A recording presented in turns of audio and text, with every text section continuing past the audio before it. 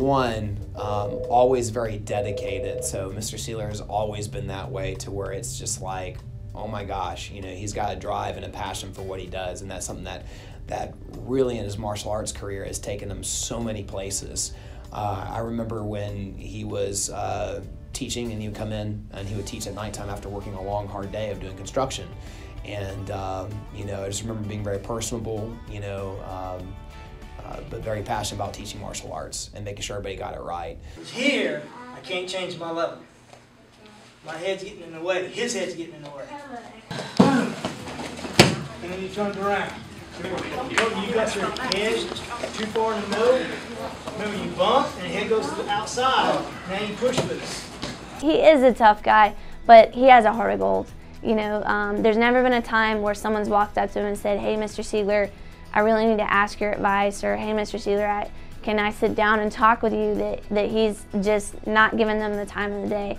You know, if someone is looking for wisdom, if someone's looking to train beneath him and learn, he is definitely willing to do that. He has my heart all wrapped up, obviously, and he's been able to help, along with my mom, to shape me into the person I am because of the kindness, because of the love, because of the compassion that he has for changing people's lives.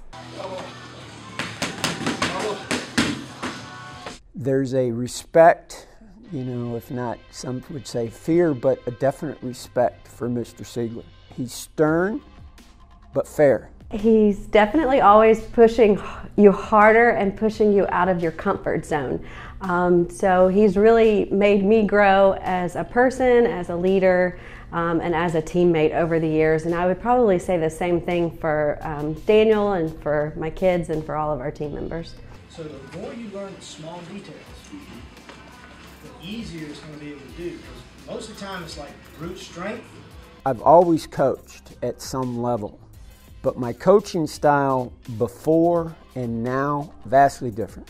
I break things down, I fundamentalize things that I did not do before Mr. Seigler. Some of that is watching him as he instructs, and he has developed that over the years, and I've developed right along with him. See, he's not having to react as fast. He's definitely influenced who I am as a Christian person, and also as a wife. You know, it's been an example. I mean, they've gone through rough times, they've gone through great times, they've gone through the ups and downs that any marriage does, but they've taught us how to have a lasting relationship. I'm just very thankful that I learned so much from him and his influence in helping to raise and parent my child. You just have a contest. Come here. You just hit the softest. See who can hit the softest. You go first. You won.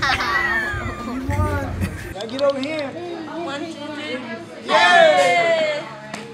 Mr. Seigler's influence has spread not just inside of the doors of Seigler's Karate Center, but outside as well.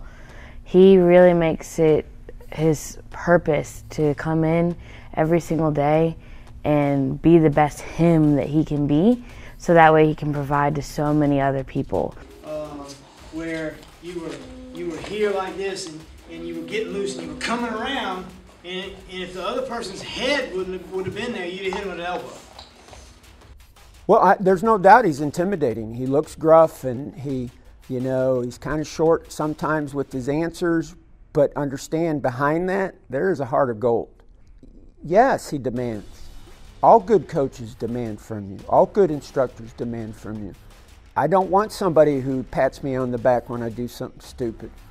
I don't want somebody who berates me either, and he doesn't do either. Saying elbows in, exactly.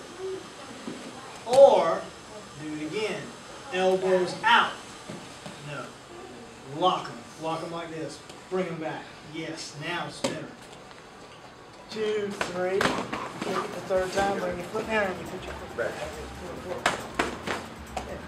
15 years ago, I remember there being about 50 students, 60 students.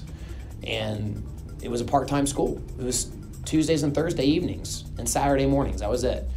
The thing about it moving forward, we've become a professional martial arts school that runs 6 days a week, and not just like 1 or 2 classes a day, like 12, 13, 14 classes and another location. I mean, Mr. Seigler's taken us, He's a leader. He's not a boss. He's going to lead us to where we need to go, research where we need to go, and take us there and make sure we're facilitated along the way. Here, throw the elbow. That's what you're doing. It's just a different target. So pushing. I can't thank you enough. And the fact that you have brought me into your family and you treat me like a family member, again, another honor that I just can't repay at all, ever. I love you, Dad. You deserve this, and this is an awesome and amazing opportunity to showcase who you are to the whole entire world. Mwah.